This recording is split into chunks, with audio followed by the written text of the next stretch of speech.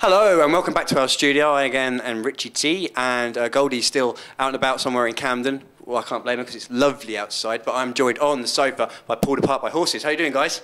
Good. Good. Good.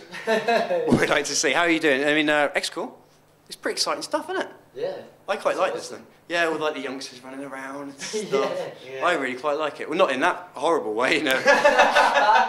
Oh God, I suddenly sound Slightly like... wrong. All this has been today is horrible discussions about things that we shouldn't really be talking about. But Yeah, that's what happened before when we were talking after the game.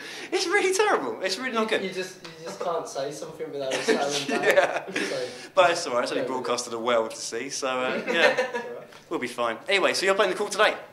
And I hear you have quite a legendary show. Especially, I read Nasty Fest 9, you're actually hospitalised.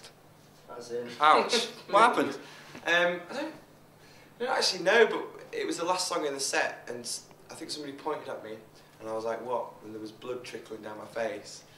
But I'm not sure whether it was your guitar or something hit me on top of the head and split my head open. No way. Yeah. and then, like, I didn't even realise you'd gone, and because Yes, I had played after, and I was watching them.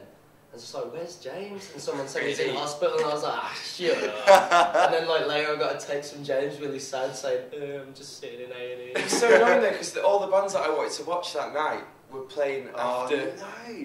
So I was sat there sulking. But it's a good sign of being a great band because The Who, Pete Townsend injured his arm. I think he put his hand through a tremolo arm. Matt Bellamy from Muse knocked his teeth out. So it's a good sign. Legendary bands seem to injure themselves. Yeah. So it's a good omen for the band. Or they're just stupid. That means I'm in books for a lot of turmoil then, I guess. I guess it is, but I'm not